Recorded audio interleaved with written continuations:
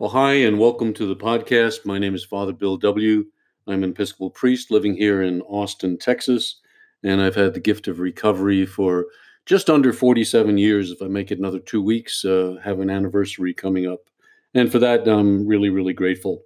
I hope you'll visit our website. It's called Two Way Prayer, and see that piece of AA history that kind of got lost somewhere along the way. I think you'll find it interesting and really changed my life, and I hope it may do the same for you. You can also follow me on Facebook under the title Father Bill W. And if you have any suggestions for any upcoming series that you'd like to see us do, or you have some comments on how either two-way prayer or these podcasts are helping you in your own recovery, I'd love to hear from you. You can drop me a line at twowayprayer@gmail.com. Twowayprayer@gmail.com. We're continuing with our series on the spiritual origins of AA. And what we're trying to look at here is how the 12 steps really emerged out of the Oxford group, and what were the things they kept and what were the things that they left behind. And our hope is that it may be of some help to you in your own recovery. I know it certainly was for me. For this series, we're using a 1938 book that was titled The 8 Points of the Oxford Group. It was written by an Australian Methodist minister. His name was C. Irving Benson. And the good thing about it is you can download it for free on the internet if you want to study up and see what he had to say there. Or you can also buy a copy, a bound copy from Amazon. I think it costs about $18 or so. This episode is focused on chapter 4 in Benson's book. And in that chapter, he's dealing with the four absolutes. I don't think it was Benson's best chapter, but that's my opinion. And maybe you'll have a different one. Sometimes he can get a little bit preachy, and I understand in his old age he did that. I hope that doesn't happen to me. It can be kind of disastrous, but anyway, he does have some key things in there, and towards the end of this podcast, we're going to get into them, and I think he really hit on a very important note that I want to share with you.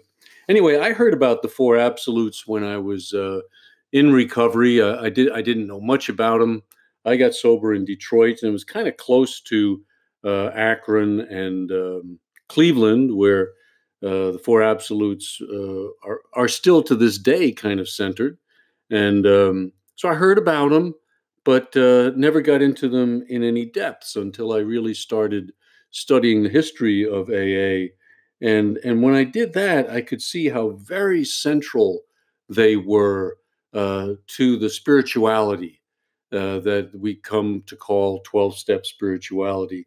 That the four absolutes were really at the heart of the 12-step process. Now, some people will tell you that they're not a part of AA, and they would be right in that. Bill Wilson pretty much used the opposites of those words. The four absolutes are honesty, purity, unselfishness, and love. Honesty, purity, unselfishness, and love. You'll hear a lot about dishonesty and how dangerous that is, selfishness, self-centeredness, and then fear, which is in Wilson's writing kind of the opposite of love. Wilson tried to kind of stay away from the four absolutes. He didn't like them.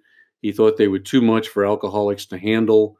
Particularly the word absolute kind of struck a rebellious chord in him. But Dr. Bob was very fond of them, and he said in his last major address to AA, he said this: "The four absolutes, as we called them, were the only yardsticks we had in the early days before the steps." Then he adds, "I think the absolutes still hold good and can be extremely helpful." Bob actually thought so well of them that he was buried with them. If you get a chance to go out to Akron, Ohio, and to visit his grave site there, you're going to see the four absolutes chiseled in stone right next to his headstone. And the absolutes, as I say, they're still important in the Ohio area. You go into a meeting, you're going to see the absolutes sometimes hanging on the walls. So still very much alive up there. They publish a pamphlet called "The Four Absolutes" from the AA Central Office in Cleveland, and I'd encourage you to get a copy of those just to see how they influenced the early AA program. Now, there was a difference between AA as it emerged in Akron and in New York City, where, of course, Bob was in Akron and Bill was in New York. And Bill had a lot more atheists and agnostics to deal with, and they were afraid of scaring people off too much with the God stuff. So they wanted to lighten up on it. And in Cleveland and Akron, they weren't nearly as afraid to confront people with some deep spirituality. And if they're going to talk spirituality, they were going to talk the absolutes. And interestingly, of course, there were more people getting sober in Cleveland and in New York, excuse me, in Cleveland and in Akron than there were in New York City.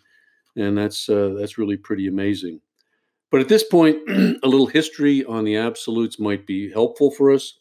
Going back, they first appeared in a book titled The Principles of Jesus. And the book was written by Robert Speer. He was a Presbyterian missionary, and he published this book in 1902. And the book is based on the life of Jesus. And what he has in there is a chapter dedicated to the four absolutes, as he called them.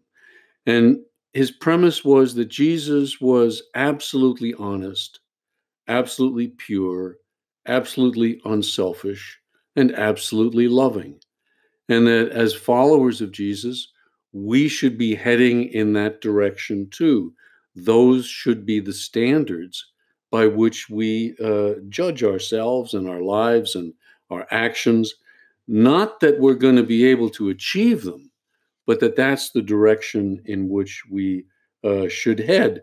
Now, Frank Bookman, the founder of the Oxford Group, he was really attracted to those standards. One of his teachers had adopted them, and he then followed suit and adopted them as well.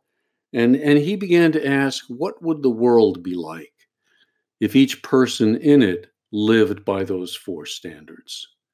Uh, Honesty, just to take honesty for a moment, corruption. In some countries, it is just rampant. I had a chance to visit with some people from foreign countries when I was in Switzerland studying about the Oxford Group, and the corruption piece was unbelievable, and it seems to be creeping into our country as well. So how different the world would be if everybody practiced honesty. Bill Wilson was once asked, since you took the program from the Oxford Group, much of it, where are the four absolutes in your program? And he responded, they are in steps 6 and 7. Now, I didn't learn that one. I was in the program many years before I knew that. That at the heart of the program, 6 and 7 are right there in the middle. That's where he said he put the absolutes, where we become entirely ready to have God remove everything that gets in the way of our relationship with Him. That was a key insight for me, and I hope it may be for you. 6 and 7 are the shortest steps in the big book. They just deal with them in a couple of paragraphs. But in the 12 and 12, Wilson goes quite a bit deeper there, and we're going to get to that in just a minute. So another point I wanted to make is that the absolutes were used to take inventory. So actually, 6 and 7, you kinda need to be a little bit familiar with them before you get to 4 and 5. And, that's why you gotta remember there were no steps, but there was this program, and much of it was based on the absolutes. So when it came time for, a new person to do what we would call inventory, they were presented with the 4 absolutes. And they would be given a sheet of paper, and on one sheet would be honesty, second one would be purity, third unselfishness, fourth love. And they were asked to then write down where did they fall short in living up to these standards. So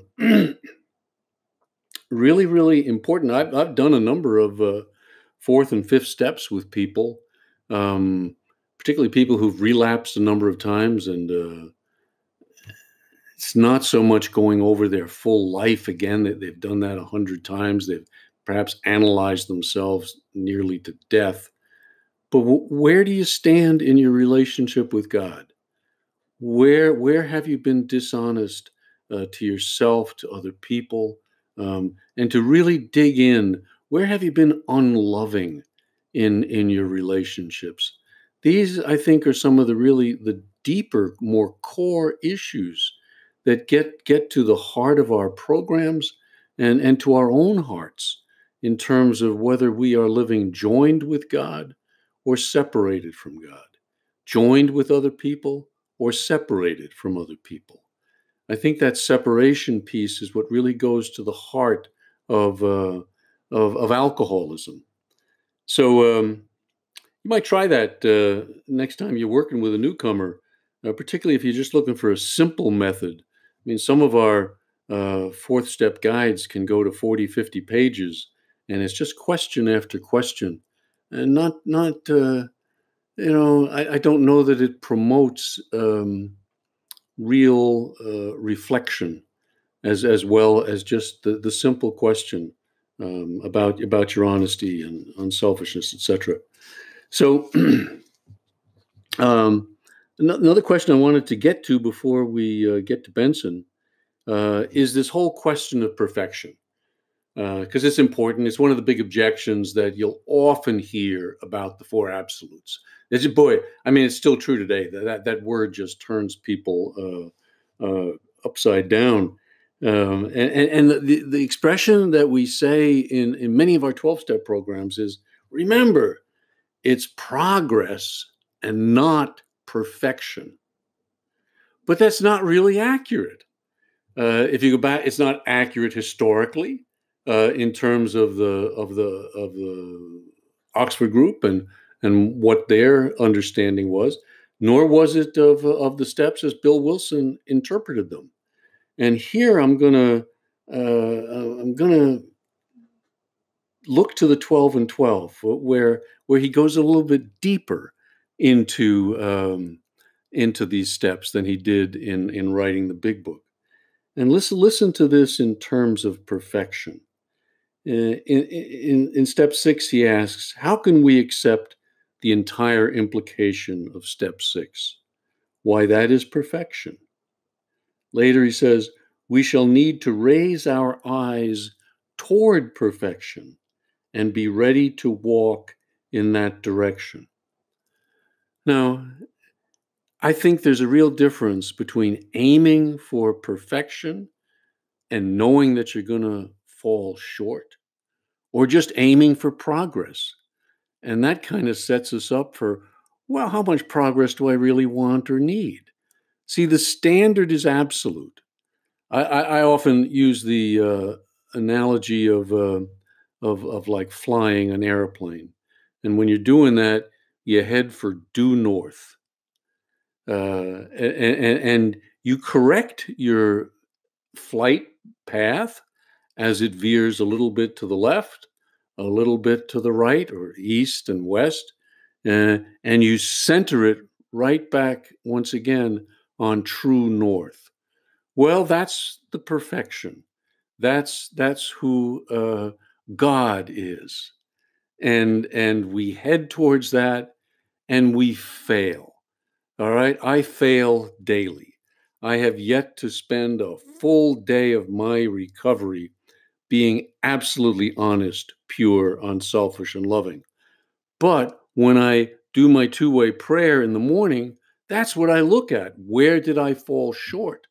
And that's where I need God's help in correcting the direction of my life. And that's a good way, I think, for trying to stay humble, which really means teachable, and I'm going to learn through my failures. Carl Jung said something I will never forget. He said, "After midlife, success has nothing to teach a man.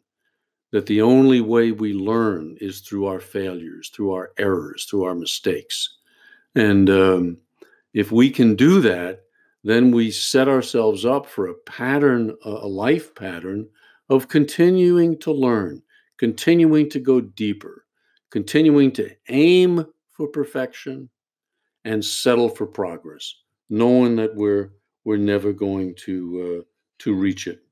So I hope that's not splitting hairs. I think it's really important, um, because I think alcoholics, we're pretty much all or nothing people, and if you don't give us something worthy of shooting for, we'll kind of look and say, well, what the hell? That's not worthy of me. But if you set the standard really high and then experience your falling short, and in your falling short, meet God. See, that's the important thing. See, in my two-way prayer, I listen for God's voice every day, and I write down the thoughts that come. And I show up almost every day, having failed in some area of my life, and I've never been yelled at. I've never been shamed. It's always an invitation now to go a little bit deeper, to take more of God's help than I was willing to ask for prior to that. And the fourth point I wanted to make before getting to Benson is that the four absolutes, in addition to being what inventory was about, they're also what two-way prayer is about. There was a fellow by the name of James Houck, and if some of you know Wally P., Wally was the author of Back to Basics, and Wally has gone around the country for many years now, um, teaching the Back to Basics, teaching the simple program of the steps as they were developed, particularly in Cleveland, when there was a mass influx of alcoholics, and they had to get people through the process pretty quickly. Well, somewhere along the line, he ran into a fellow by the name of James Houck while he did, and uh, and discovered that Houck had gotten sober back in 1934, one day after Bill Wilson had gotten sober. And he knew Bill Wilson. And Wilson would come to meetings in Maryland where he was living. Uh, and he would ask, "Have you got any alcoholics here?" And James said Wilson was always interested in helping alcoholics, but not so much in helping other people. And the Oxford group, you see, was intending to change everybody and anybody, and not just alcoholics. So that was the big difference. And James came to Austin two or three times. Gosh, he was in his 90s when he was coming. I'd always go and hear him speak because I figured, well, this is the last time I'm going to get to hear old James. And then a couple of years later, there he is again. He actually lived to be over 100. And I've never done this for anybody else, but I just got on an airplane and went to Maryland to his home, and they were throwing a big party for him at his 100th birthday. And he danced on the stage. James was an amazing man. Anyway, one time before that, I had stopped at his home to visit with him, and I was real interested in two-way prayer, and I wanted to know some tricks of the trade, if you will, about how you do two-way prayer. And James kind of disappointed me initially because what he said was, "Bill, two-way prayer is all about the absolutes." And I was looking for a gimmick or a way to do it differently. He said, "It's no, no, it's all about the absolutes." And while I left there maybe a little bit disappointed in my own ignorance, over the years, I found, well, James had it right. Two-way prayer is all about the absolutes. It's getting more honest with myself, more pure with my thoughts and my body, and it's not just sexual. It's purity of the heart, purity of the mind, purity of the spirit, purity of the emotions. You know, and and love is love really starting to be the place from which I am coming inside, and I'll have more to say about that in a minute. So, and probably time to get to that because this is the key that I took away from Benson's chapter. Because what Benson says there that really um, I think is a brilliant insight. He says that the absolutes are all about love. That love itself is honest, love is pure, love is unselfish. And here's a quote from Benson. It says the Oxford Group insists on the indispensable necessity of daily checking that we are absolutely yielded to love in thought, word, and deed. The three other absolutes, honesty, purity, and unselfishness, are qualities of love. Like light, he says, love is a compound. Just as the scientist takes a beam of light and by passing it through a crystal prism, splits it up into its compound colors, so love may be broken up into the elements of honesty, purity, and unselfishness. I was at a meeting in early recovery, and the subject, I mean, I've been to thousands and thousands of meetings. I can't remember the vast majority of them. This one I will never forget. The subject was, what do you think lies at the root of your alcoholism? And, some people said, well, my root, it's selfishness. And somebody else said, at the root, I think it's my immaturity. Uh, and a woman was there, and she said this, and I've never forgotten it. She said, I think at the root of my alcoholism is a love disorder. And man, did that hit me. I knew she was telling the truth. I knew she was telling my story. That at my core, I was missing something. And what I was missing was love. The ability to love other people, the ability to let you love me, the ability to love myself, to love God, to love my neighbor. I mean, that thing from the scriptures, love the Lord thy God with all your heart, your soul, and love thy neighbor as thyself.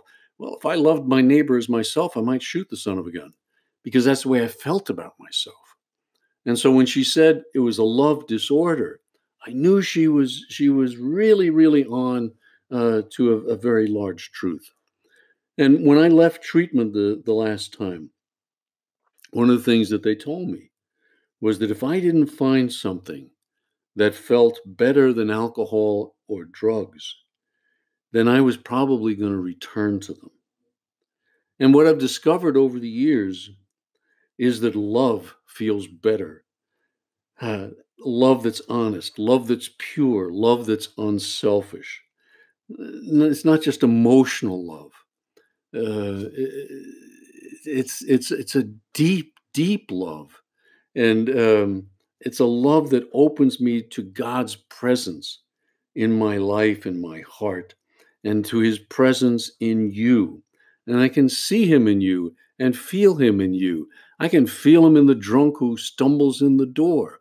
I can feel Him in the person who's standing on the corner waiting for flying a sign and trying to get a few bucks. In AA, we say that the great reality is within. And I believe that the great reality is the love that's in us. Scripture says God is love. And here's what Benson writes. It says, we learn to love by receiving Christ into our hearts by faith. The love which we then have is not our love. It is the love of Christ expressing itself in us and through us. As St. Paul says, I live, yet not I, but Christ lives in me. And Benson kind of adds this then. He says, I love, yet not I, but Christ loves in me. So as we go through that second surrender, you do your first surrender in step 3. Alcohol has just whipped our butts, and so we're turning our life and our will over to God's care. But then later there's a second surrender, and that's the surrender we do in step 7, and that's what they did in early AA. They'd have that first surrender, maybe in the hospital, but then a few weeks later, when the person came back home and was are you serious about this thing? And they'd then present them with the honesty, purity, unselfishness, and love. Are you willing to begin living by those standards? Let's see. Anyway, I think that really helped me. Understanding that helped me understand what steps 6 and 7 are really all about. Knowing that the absolutes lay at the very heart of these steps. And sure is easier to try to keep track of 4 things than of 27 things. So am I living a life of honesty? Am I living a life of purity? Am I living a life of unselfishness? Am I living a life of love? Where I find that I am not, then I bring that to God and I ask God's help in bringing those to me. So it's a way, I think, that of keeping recovery fresh and growing and changing. Sometimes people get bored with AA. Is this all there is? And I think if you're living your life by the absolutes and trying to change your heart on a daily basis, trying to make God more present in your life and love more real as a living action within yourself, it's God doing for us what we can't do for ourselves. So anyway, I hope some of this has been helpful to you. If it has, please share this podcast with a friend and check out our two-way prayer website if you haven't done so, and start listening to that love that's the voice of love that is inside each and every one of us. God loves you, and He has a plan for your life. And if you will listen to that, you're going to find the meaning and purpose that every alcoholic, every addict really needs to find, that's beyond just staying sober. So again, hope this was helpful. God bless. Keep coming back.